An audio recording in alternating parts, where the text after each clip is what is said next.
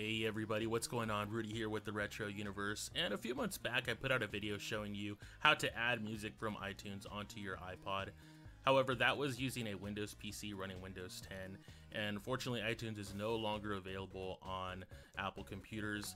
So first thing I want to mention, because a lot of people were saying that their iPods are not even getting recognized on their PC or Macs, make sure you use a 30-pin connector that allows for data transfer. Unfortunately, there's some out there that are only used for charging. If you can find an OEM version, go ahead and get that. But yeah, some of the cables just won't work and won't transfer any data to computers, so that's why they're not getting recognized. As you can see here, it instantly recognized that it was now connected, and on the top right it pops up the iPod, and then it's going to show up here in Apple Music. So on Macs, you use the Apple Music app in order to put music onto the iPod. Now, a lot of people are going to ask, well, how do you even get music? Unfortunately, if you have something like Apple Music subscription, you can't transfer that music over to the iPod because the iPod has no internet source to verify those purchases.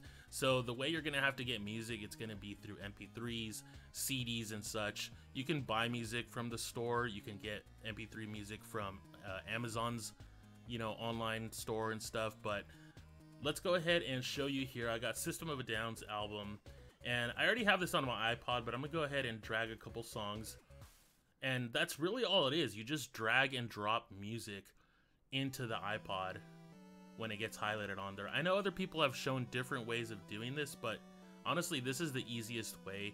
You can drag a bunch of music at once, and depending on how much music you're transferring, it could take seconds or a couple minutes. Again, it depends on how much you're transferring over, but it really is that easy. It's just dragging and dropping tracks onto the iPod. One thing you also always want to make sure is when you are going to disconnect your iPod, you hit the eject option. You can also drag the file that was at the top right and drag it to the trash can to eject it, and only eject it once it says that it's good to go. Otherwise, you could harm your iPod's hard drive that way. So let's head over to music and see if the System of a Down tracks that I just added are on there.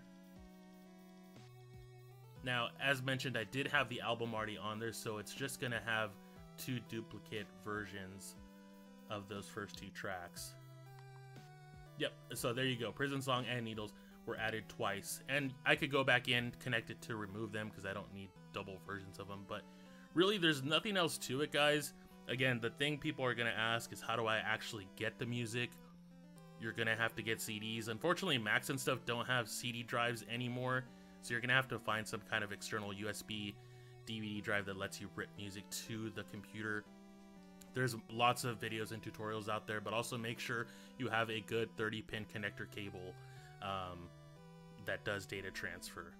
It's pretty straightforward, guys. I'm not sure why people have some trouble with it, and I'm sorry if you do have trouble with it, but as you saw here, I just connected it and the music came up right away.